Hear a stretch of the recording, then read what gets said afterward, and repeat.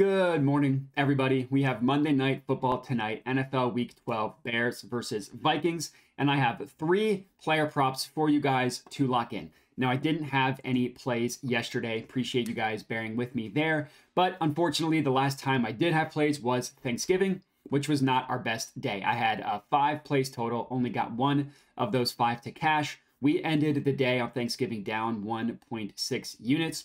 Luckily, these pumped up NFL player props have been incredible since I started doing this. So we still have a ton of profit on the season to date. We are up 22.2 units since I started doing this in week 7 with an ROI of about 18%, which is pretty awesome. So as for today, as I mentioned, I have 3 player props for you guys to lock in, and let's get into it. In play number 1, we are taking Josh Dobbs anytime touchdown plus 190 odds at FanDuel. Now, I tweeted this out last night that I liked it at plus 220. Obviously, the odds have shifted down a little bit to plus 190, but I still like it at that number. It's at both FanDuel and DraftKings, and I still like it at that number, so we're still locking it in.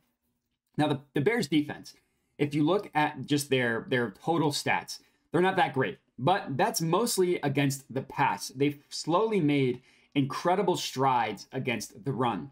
In terms of advanced analytics, in DVOA, they have the 25th ranked defense in the entire NFL. So the 7th worst defense. But if you drill that down into a little bit more detail, they're 27th against the pass, so 5th worst, and they're 11th against the run. So they're pretty good against the run, and they're awful against the pass.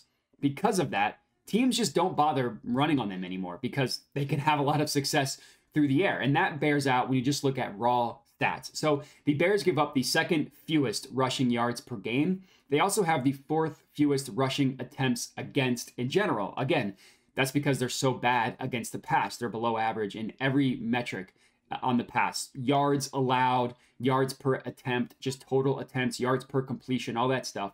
They're bad. So the guess here is that the Vikings offense, they're not going to call a lot of designed runs. I'm guessing they're going to have Josh Dobbs drop back to pass. Now, he's not a typical just drop back and in the pocket sling it type of quarterback. He's going to run. And not only that, but the Vikings have a pretty bad rushing offense in general. They're one of the least efficient rushing offenses in the NFL. So all this is to say that the Vikings are going to pass a ton, as I've been saying. That also means a lot of opportunities for Dobbs to scramble, especially when they get into the red zone. Dobbs has a rushing touchdown in 5 straight games, including all 3 as a member of the Vikings, which makes sense. You're a new quarterback. You're in the red zone. Space is tight. Your instinct is to run, and that's what I think is going to happen in this one. I also like Dobbs' rushing attempts and rushing yards over as well. We're just going to track the anytime touchdown, but I'm going to lock those in personally, just nothing that I'm going to track officially. That's play number 1. Next up, obviously in the same game here, this is my only non-plus money banger. Alexander Mattison under 45.5 rushing yards, minus 115 odds at BetMGM. Now, have I mentioned how good the Bears defense is against the run and how bad they are against the pass? Yes, I did. I gave out all the stats in the previous segment talking about Josh Dobbs.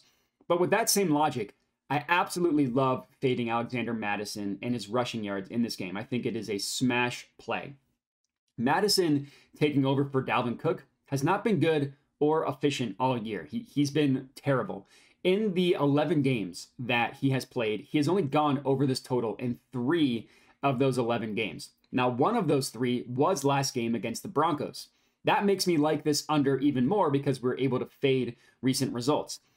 Alexander Mattison, he's even missed this rushing yardage total. He's missed 46 or more yards in games where he's had 18, 16 rushing attempts. That type of efficiency is terrible. So even if he gets volume in this game, which I'm not projecting, I still think he has a very good chance to go under 45.5 rushing yards.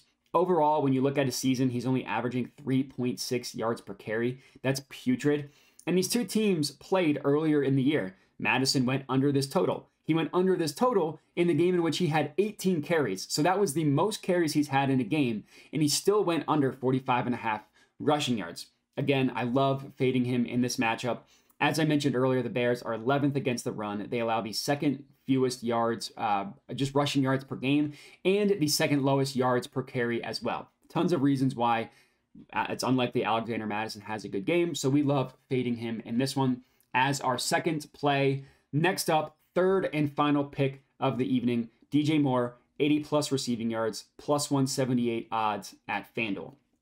So my last play of the evening, obviously I had to go with the pumped up play, another plus money banger, this time backing DJ Moore. Basically, the logic here is in games that Justin Fields plays, it's worth it to back DJ Moore. Granted, it's been a small sample size on the year, and it's also only been one game in which Justin Fields has returned. But in that game, DJ Moore had 96 receiving yards on 7 receptions and 9 targets. That's against a pretty good Lions defense, right? He still had a very good game. Now, it was a really gross start to the year, mostly in week 1, but DJ Moore really started to come on with Justin Fields as his quarterback. Then, of course, Fields got hurt, and then in the one game Fields has returned, he's been very good again. So Justin Fields has played 7 games so far this year, including the game in which he got injured. He's played 7 games. DJ Moore has cleared 80 plus receiving yards in 4 of those 7 games. Now, you can take out week 1 because he only had 2 targets, and that was clearly the anomaly. He's had 6 or more targets in every single game that Fields has played. He only had 2 in week 1. So if you want to take out that game, he's cleared it in 4 of 6 games that Justin Fields has started.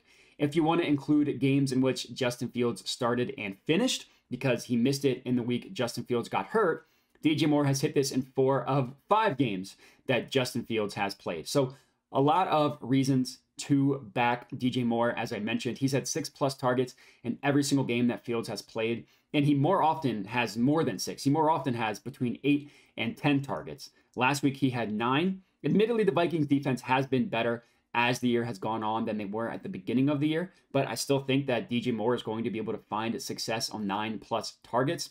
I also like his receptions going above 6 plus, taking him 6 plus. We're only going to track the yards, but I do like the receptions as well. And that's all we got. 3 plays for you guys to lock in for Monday Night Football tonight.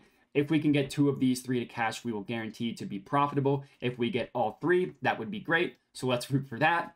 Other than that, remember to like the video, subscribe, comment, all that good stuff helps me out a ton. Thanks for watching, and have a good one.